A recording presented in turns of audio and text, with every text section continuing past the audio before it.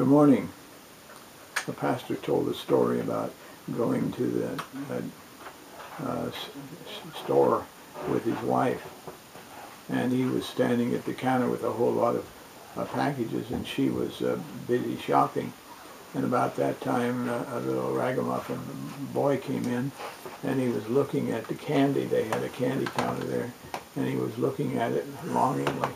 And the pastor reached into his pocket and took out a quarter and gave it to the clerk, and she said, let him pick out 25 cents of candy for himself.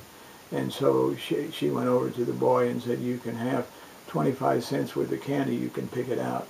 So the boy began to pick out the candy. When he got 25 cents picked out, he turned around, and the minister was looking at him, and the boy had stuffed candy in his mouth, and he said, and the pastor said, is it good? And he said, he couldn't talk. And with that, the pastor held out his hand and said, would you give me a piece? And with that, the boy's face filled up with fear and animosity and really a kind of hatred. And he turned and he started running out the door. And as he ran out the door, he clutched his candy and said, mine, mine, mine. You think sometimes we do that with our Maker?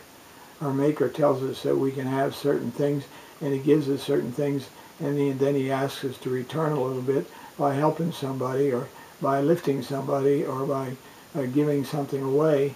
And we say, mine, mine, mine, much like the Levite and the priest did in the story of the man who was a Good Samaritan. So think about it today, and do what you can to be somebody who gives a little of what God gives to you back to somebody else.